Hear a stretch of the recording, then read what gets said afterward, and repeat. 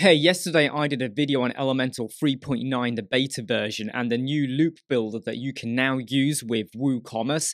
However, there was a little bit of a discrepancy. For some reason, when I was showing it, it wasn't showing all of the features that are available on the left-hand side, because I was having to scroll down quite a bit, and I want to correct myself on that. Now, of course, to use it, you do have to have the beta version of Elementor Free and Elementor Pro 3.9.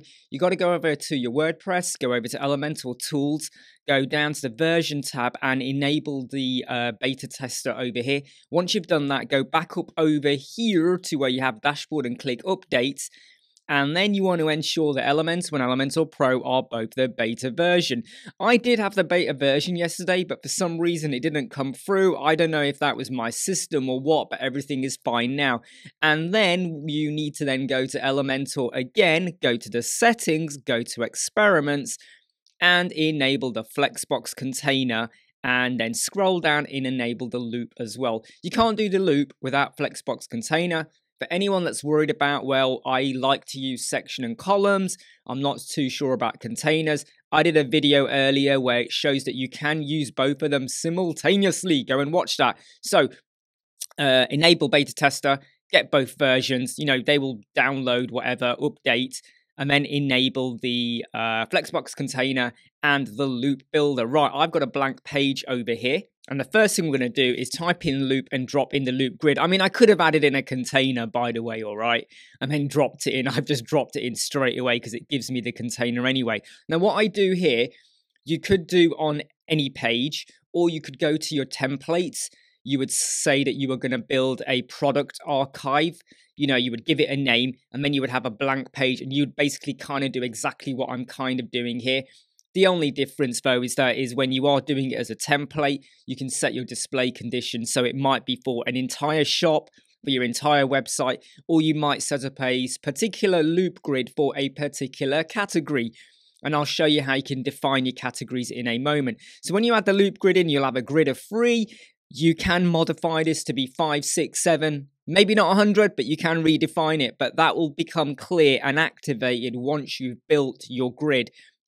The first thing you want to do is ensure that you have picked products. If you don't pick products, it's not really applying to your products, right? And you got to make sure you got WooCommerce installed as well. Now down here, there is no template for me to pick because I haven't created any yet.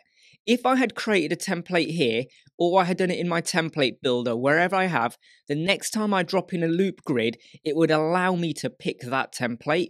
And I want to make something clear here. Every time you build one of these, you're creating a template. So if I was to now create another one down here, let me just go here. Let's pop in another loop grid. So I've got 2 loop grids. This will be a template, and this would be a template. So you can have as many templates as you want, but I would probably say don't overdo it. Be very methodical with your building. Now, to use the template, as I've already said, you are going to have to start adding in features or widgets to basically make it work. We do have the option for query. We will come back onto this later on, but basically this is kind of like what you're going to be used to in the products widget if you were using it with Elementor anyway, where you get to select what items are going to come through. And you could also say, right, I only want to see items that are, I think I have a category called, there we go, hoodies. So I might say this template or this loop grid is only going to apply to the hoodies category or a particular type of item, which you might not do for just one item, but hey, you get the idea. So let's start building our item over here. Let's hit create template. You will be asked to hit save. Just hit save and away you go. Now, these are the items in yesterday's video that were not appearing. For some reason, I was still getting the post widgets over here, but I've re-updated and everything is now working absolutely fine. There is one little thing though I will point out, which I'm pretty sure will get corrected very, very soon. If I was to drop in a featured image now, that is going to bring over the featured image for your product. So make sure you have got an image for your product. If you don't have an image, you won't have an image. But here's the great thing. You don't have to show the image if you don't want to show the image. Now down here, I've got lots of other items I can add. And here's the beauty about the loop grid, okay? Okay, let me point out the issue I said I was going to mention. If I go and pop the product title here, the product title is not visible. I'm going to hit update for a moment, okay? I'm going to go down to the settings down here in your bottom left. I'm going to say, and give me a preview of a particular product. So let's go and pick one. In fact, we won't go with that. Let's go with a hoodie. There we go, hoodie with logo. Let's hit apply and preview. That is now brought over a different image, obviously, but the title is still not displaying. And what you will find is that even though you go to style and you start to mess around with anything here, you know, the size, I mean, I could even go here and put in like, no, we won't do that. We'll go with 1.4 and I hit update. It still does not come through. And I'm pretty sure an update will come out to correct this, because the same thing happened with the loop grid with the posts, where the post title wasn't coming through. Now, if you are desperate for it and it's not coming through, all is not lost. All you've got to do is go down and get the heading. Let me just type it in here. Let's just pop the heading in over here. I'm going to get rid of the text. Once you've done that, sorry, I closed it down. You'll see the stack or the dynamic tags or whatever you want to call it, the database symbol it looks like. I pick that and I'm going to scroll down until I get to product title. That is now the product title, and it will loop all the way through. And obviously you can now just go ahead and do what I kind of was doing. You know, like you could do some styling on it. I'm not here to kind of overly go over the styling, but if the field is not there, like you can bring it over yourself. You could even use a custom field. I haven't got any custom fields loaded here, but instead of bringing over this, I could have, I mean, obviously I would get rid of the product title. I would go and pick like ACF or pods or something like that. And then I would ensure that I was picking the right one. Sorry, let me go back a step. You don't click the spanner wrench, all right? You would just pick it.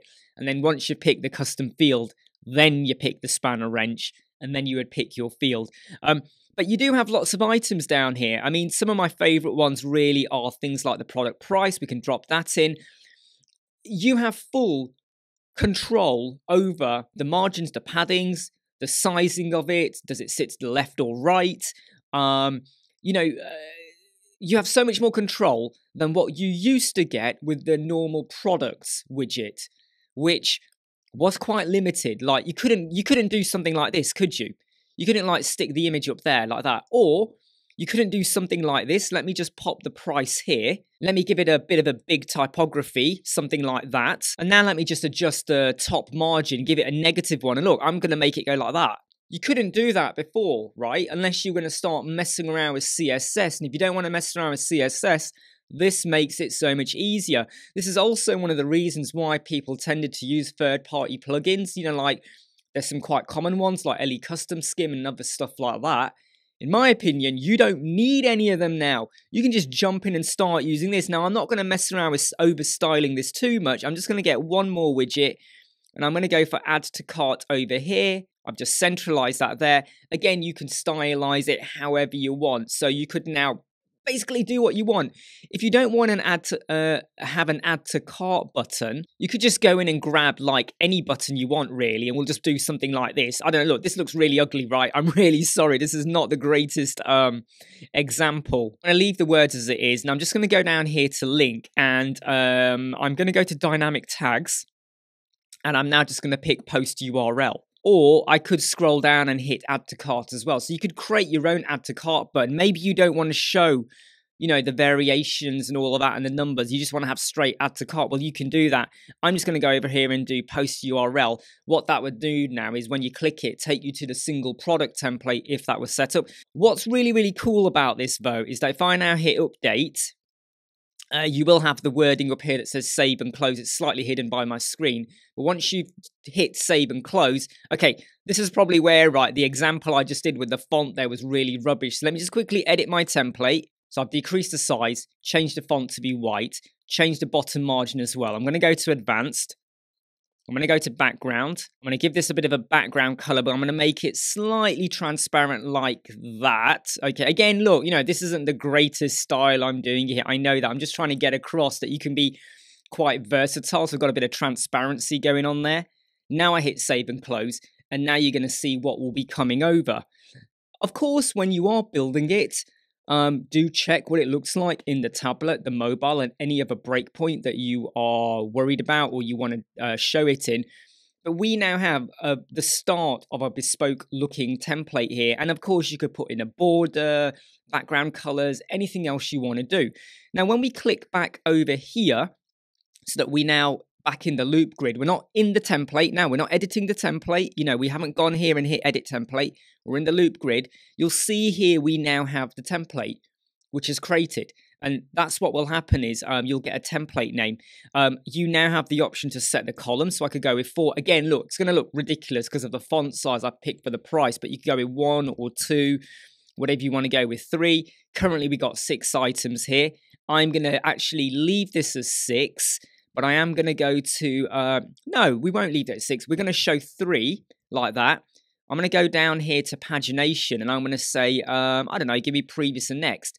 Because obviously, I think there's about 20 odd items in here. And again, you can go to your style, the pagination, and you can adjust how that looks if you so want. Again, I've already gone over the query one down here where you can start to order things or set this for particular categories if you so want. But there is a feature here called masonry. The masonry here isn't really going to do anything for you whatsoever at the moment. But what I am going to do is I'm going to go over to the WordPress pennant. Let me just hit update and I'm going to modify how that image looks. So I am cropping this to be more like a portrait image like that. Let's just hit crop. Let's just hit save. That should have done. It has done. Now let me just get another image, which was I think with beanie with logo, which is this one. And again, I'm going to make it be portrait. I'm just going to scroll down because one of the problems that can occur is sometimes you have products and they're not all the right same size, which is a pain. I strongly recommend you get consistency in how you build your websites, okay? But let's just hit crop. I mean, that's a rubbish. I haven't even cropped it properly, have I? Let me just crop that a bit more, something like that. Let's just crop it like that. Let's hit save. And this is what happens when you have lots of different sized images. This is not the best way to do it. Always go for consistency, but you got 2 portrait and you got a square. If we just make sure we are clicked on the loop grid, we're currently showing 3 columns and 3 items. If I was to now change this to be masonry, nothing will happen because we're only seeing 3 items. But let me just go and increase this. I don't know. Let's just go in. If I just take away the number so we have a whole load of them coming through now, what you're going to start, I mean, bear in mind though, it will depend on how many items we got, but can you see how it is now filling in the gap? Be mindful of your images and how it looks. You know, I mean, I'm just going to go in here now and change this to be 4. Again, remember, I haven't picked the right font size for the pricing, so please ignore that. But look, can you now see we have a bit more of a masonry style going on? You can be quite inventive on how you make this look. And remember, if you do this as a template in the template builder, down here, you will have the option for display conditions. And you would then say, is this for the entire shop, particular categories, you know, however you want to do it. And if I just want to make another point, if I just go over here and I just set this to only be, say, 3 items, so it's just kind of shrunk down. If we just go down here again to the bottom, if I go and type in loop and we drop in a loop grid here, so a completely brand new one now, start to type in the word loop here, because they all have the word loop in them. And now I could start to pick my templates.